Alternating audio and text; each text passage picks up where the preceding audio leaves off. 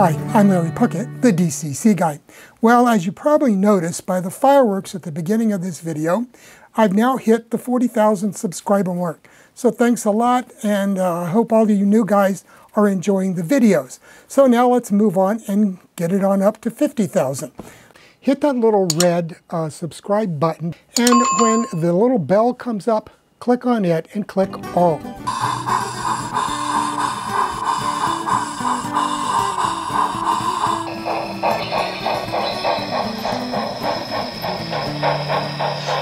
Now, last week we took a look at assembling and installing the KD number 309 electromagnetic uncoupler for use on your model railroad. Let me also point out that in addition to the HO00 scale version, the 309, they also make an O scale version and an HON3 version. So if you're interested in those other scales, go ahead and go to the KD website and look up their uncouplers, and they'll have a listing there for those different varieties. Someone also asked in the comments whether or not there were other versions or other makes of these available. Now, I'm not aware of any. There might be some others available.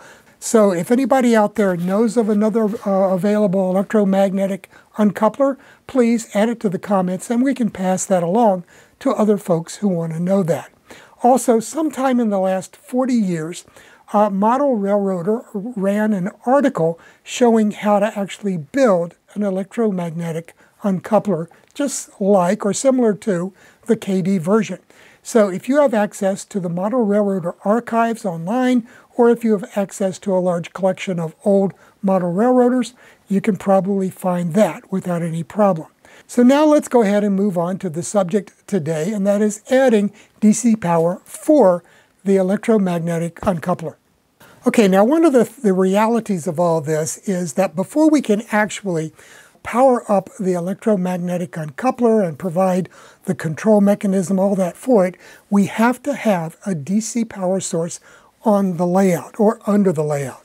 And what I decided to do in this case, I need both a 12-volt power source in order to control the mechanism that I use for timing the amount of time that the device is turned on. And also I need a 16-volt power source in order to provide the power for the electromagnet. So let's take a look at how to install both a 12-volt and a 16-volt DC power supply under the layout to provide the power and control for the KD electromagnetic uncouplers. First off, because I'm using KD under the track magnets, they require something like 16 volts at about 3 amps in order to power them. And that's a pretty hefty power supply. And it's obviously more than you need for a 12-volt bus.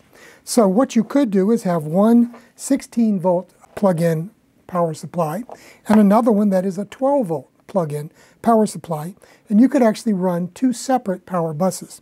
But there's a way to get around doing that. I'm going to have a 16-volt power bus, and I'm going to drop a 12-volt bus off of that. Okay, so the first thing I've done is I've taken some of this zip cord that I've shown you before. This is the same zip cord that I've used in other scenarios, and I use this a lot on my model railroad. Now, the big difference with wiring a DC power bus from a DCC power bus is you don't have to worry about twisting the wires. So you can just run these straight through there.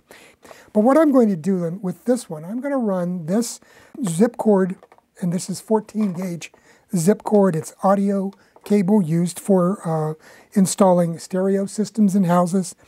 Now, as far as providing power to the bus itself, I have a barrel connector that matches this male here on the power supply that I'm going to be using. And I can just plug that in. It also is a great thing to have these because if you ever have a power supply go bad on you, it makes it quick and easy to change it out. So what I've done is I've connected a blue and a white wire, and I'm going to connect this to the DC power bus. And that's going to feed power from the power supply through the connector and directly into the bus. And I'm going to do that. I've already made a split here, and the white wire here, which will be the positive wire is going to go to this red one because I have designated that as positive. You can see the red connector is positive, black is negative. And on this zip cord, I don't know if you can see it, but there is a slight difference in color. This is red and that is silver. Okay, so you can tell the difference quite easily between them. And I just use red as positive. Okay, so I can do that. Now, I've got my suitcase connector, and I'm just going to pop that on here and slide that over the wire. Okay. And I'm going to insert the white positive wire on this barrel plug. Okay, so let's go ahead and crimp these wires together. Like that. And that electrical connection is complete. Okay. Now let's do the other side. Here I've got one already. And we can just open that up a little bit to make it easy to fit over the wire. Okay. Slide that on. Push it into place.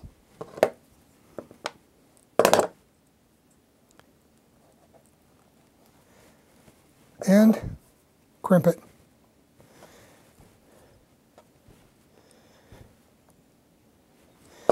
And it's all done without any soldering at all. Okay. Okay, and now all I have to do is make that connection, and my power bus now has full power throughout the length of it, okay? Because I've already made that connection as well. So that's the basic 16-volt power bus. Let's go ahead and finish with adding the 12-volt section. This is called a buckboard, and it allows you to put in a higher DC voltage and output a lower one. And you just use this little brass screw here, or bronze, and turn that, and it will allow you to adjust the voltage. And you can buy these off of eBay for about $5 or $6 each, and I've used different sizes of these. So what I'm going to do is attach this power bus that I've already wired up with my buckboard, and I'm going to wire it into the 16-volt power bus here, so that we can create an additional 12-volt power bus. So let's go ahead and take a look at how we go about doing that. I've already opened up a little bit here, and what I'm going to do is the same thing. I'm going to take my suitcase connectors, and I'm going to make this connection here to the power bus, okay, the higher voltage power bus, and that will allow me to have the 16-volt power bus and the 12-volt power bus adjacent to one another here under the layout. And then if I need to power my KD electromagnets, I've got the 16-volt bus for that. And if I need my 12-volt bus for other accessories and the like, I have it right there. Now, just so we can keep everything straight, I've designated the white as positive to match the red here, and the blue to go with the black, okay? So let's go ahead and make those connections here. So I've already split out some wire so we could make it easier to work with these. Okay, and pop it into place.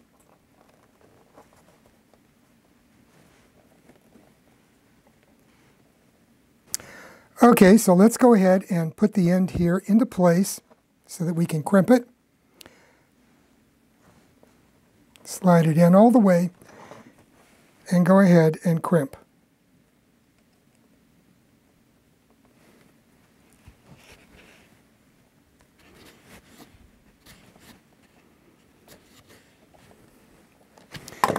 Okay.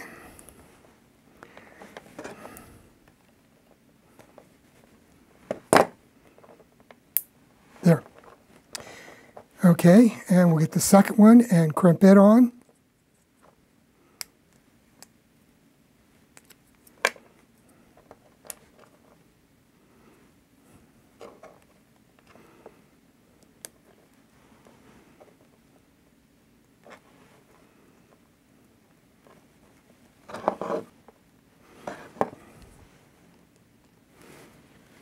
There we go. There. These are slightly different from the 3M suitcase connectors I've shown you before. This particular color here, the blue ones, are specifically for 14 to 18 gauge wires.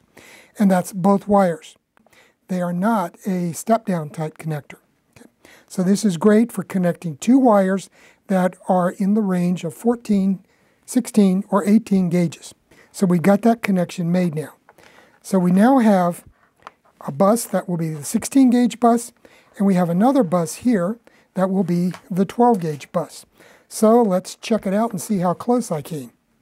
I've gone ahead and hooked up the red and the black wires to my voltmeter, and we'll check that out. Now I need to go ahead and plug in the power supply. Okay, we've gone hot now, and you can see we're reading 11.98 volts. Now I'll just show you here, I can adjust that voltage. So now we're at 12 volts. I can run it on up, but I'm going to bring it back down to around 12 volts. Okay, can't get any closer than that. So we now have a 12 volt power bus. We have the 16 volt larger power bus here. So now we're ready to install the power bus under the layout. And then we'll be able to provide power to our high power KD electromagnets built into the track. And we have our 12 volt power bus for anything else. Well, that's a wrap for today's video. Now, in a previous video, I showed you how to do a more complete installation of a DC accessory power bus, and I'll put a link to that here at the end of this video, as well as some others that I've done relative to the subject. Now, one thing I do want to point out is some of the parts are not readily available once all electronics goes out of business, which is any day now they're going to wrap up selling off their existing stock. So you might not be able to find some of those quick splices that I mentioned in the video. However, I will point out that those kind of things are available on eBay and on Amazon. So feel free to do a search there for whatever you're looking for. And I know that these things are available because I have bought for example, some of the 3M suitcase connectors off of Amazon. And I have seen the others listed on both eBay and Amazon. So don't give up just because all electronics is shutting down their operation, because these parts are still available. Okay, so that's it for today's video. What we'll be taking a look at in the next video is how you go about adding the control mechanism and the push buttons and that kind of thing in order to give you the controls over the electromagnetic uncoupler. So in that video, in the next video, we'll show you how to do that. And then I'll give you a demonstration on the layout of how these electromagnetic uncouplers actually work. So have a great weekend, have a great week, and I'll see you here next week with another video from the DCC Guy. Bye now.